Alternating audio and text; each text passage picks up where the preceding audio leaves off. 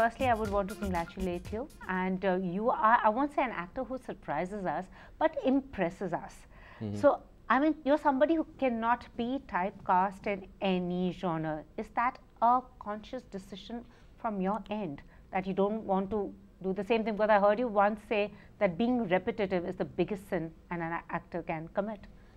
Yeah, I don't go for impressing people. You know, I want to surprise myself, and I want to engage myself rather. You know, surprise is also a very superficial thing. You know, I want to engage myself.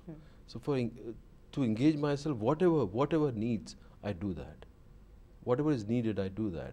And maybe because of that, you see that, you know, I surprise you, or I surprise the audience, I surprise myself. But I am basically looking for engagement. I want to engage myself. If I engage myself, you know, audience would be engaged. Maybe, you know, not on a massy level, but there would be something to explore for myself, and there would be something for the audience to wonder about. Absolutely. Or to think about. Absolutely. You know, that is what I'm after. You know, to have a connection in my life, and that is what I've been doing, and that is what my training has led me to. You know, to get engaged and see what comes. And truly, I mean, you have taken risks, and also you are as mainstream as it can get. But earlier you were, I mean, initially slotted in the fringes of mainstream, that this is called art cinema, parallel cinema, and you've just made that connect. But now the lines have absolutely dissolved. Yeah. So what is it like being absolutely mainstream in comparison to that slot? It's very interesting, and it's very heartening, it's very exciting to see how audience taste is getting refined and refined. They are evolving, and they are looking forward, like they are looking up to us to give them better stories, you know, better told stories, you know, in a better way, where things are not spoon fed. When I started doing cinema, I was told by my directors, you know, on the loudspeakers, spoon feed, like Mahesh Bhatt used to tell me, spoon feed the audience, Irrfan, don't act badly. And that was the need of the time, and he knew it. And he's an aware man, he's an evolved man, and that's why, you know, he knew the pulse of the audience. But today, when you do Piku, there are certain things which is not spoon-fed. It's more, the art lies more in not revealing things, you know, and that is a change, that you don't need to, you have to ignite the audience imagination. Absolutely. Their thought, their you know, you have to engage them intelligently. So their intelligence is ignited, and they start thinking beyond what you're doing. And that is very exciting about Indian cinema in today's time. And that is what will lead Indian cinema to win the world audience.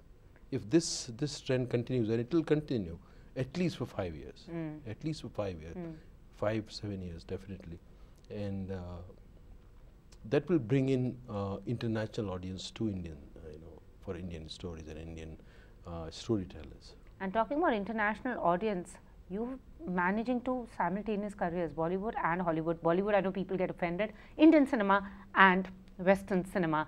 But do you see a change, because no longer are Indians caricatured? Earlier they were chosen for their ethnicity, a 2-minute role, a blink and you miss appearance, but now roles are being written for them. And like your role, like, you know, like in Jurassic Park, could have been done by anybody of another ethnicity, but you did it. So do you think that perception is now changing? They're actually scouting for talent? It's not about the perception, it's about the market. I've been saying this since Slumdog Millionaire days, that American industry is looking for different markets, there was Spanish actors and directors which were coming into the Hollywood industry, and they were becoming like a new thing. Then the Chinese came. Now it's the turn of Indians. Now there will be many Indians who will be working in Hollywood cinema, and I wish some director could break through and start telling Indian stories for the world audience. Absolutely. There are few directors who come and they look for the story, like Danny Boyle came and he gave us Slumdog Millionaire. Then Ang Lee came and he gave us Life of Pi. But we need one director who is consistently telling Indian stories for the world. An Indian director, originated from India. Yeah. And that's going to happen very soon. Because they say foreign directors, it's like the Coldplay song just came out and everybody's saying stereotypical view of India, cultural appropriation. Do you feel somewhere that mindset, the Westerners still have that mindset about India, or do we just overreact to things? Even if we are living together, we have a mindset, people have a tendency to fall into sleep. If I'm living with you or you are living with me, we have a mindset to kind of box the other person into a perception, and that's our sleeping tendency. We are not aware all the time, and that is done. But there will be films, there will be people who will talk about real India, who will talk about. There's no absolute thing like real India. Yeah. It's so diverse. True. But somebody will, connect to a chord which will vibrate, loudly. Absolutely. Yeah. And what do you make of it's like you are there in Hollywood, and then it's the ladies. Yeah.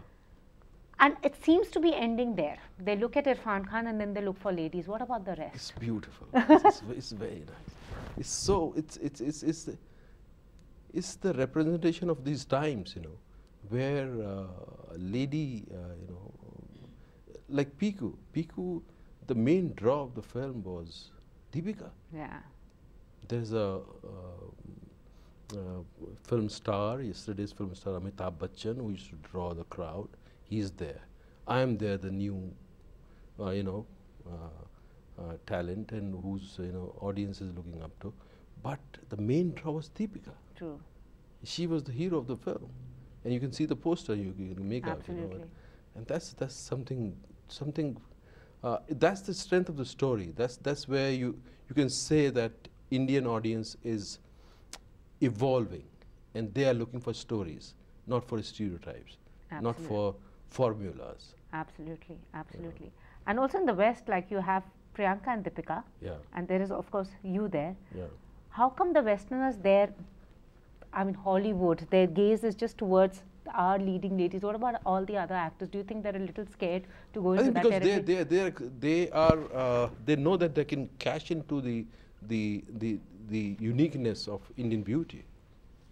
And Tabu had the chance in Namesake, and I think the times were not right. And I heard Meera Nair saying that she could just take over Hollywood, and that was the possibility, because they are not aware of Indian beauty, and we still carry that kind of we are not skinny, we are not, we are tending to become like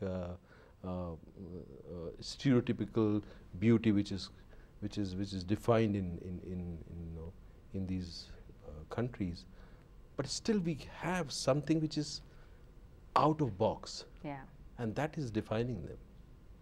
And talking about Inferno, how was it, and what was it like working with Tom Hanks?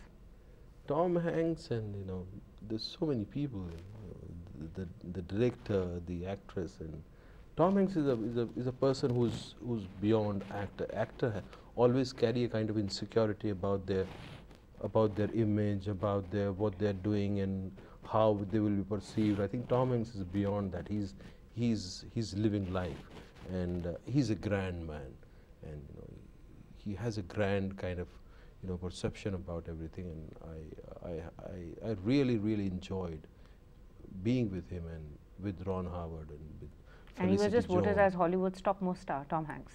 Yeah, I think so.